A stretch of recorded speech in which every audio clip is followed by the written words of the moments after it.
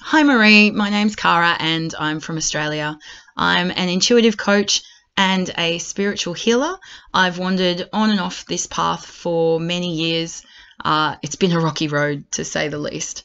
In 2015, I fell in love with a narcissist, and by the end of that relationship, I felt broken, depressed, and crazy.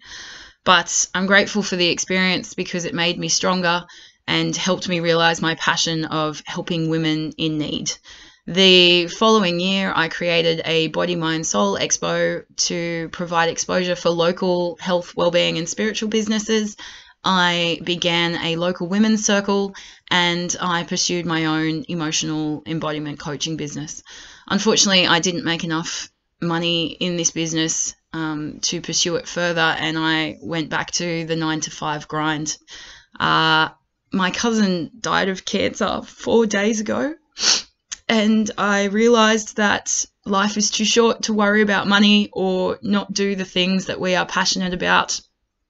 There's so many talented people in this world who are not using their gifts, and I feel like I'm one of them.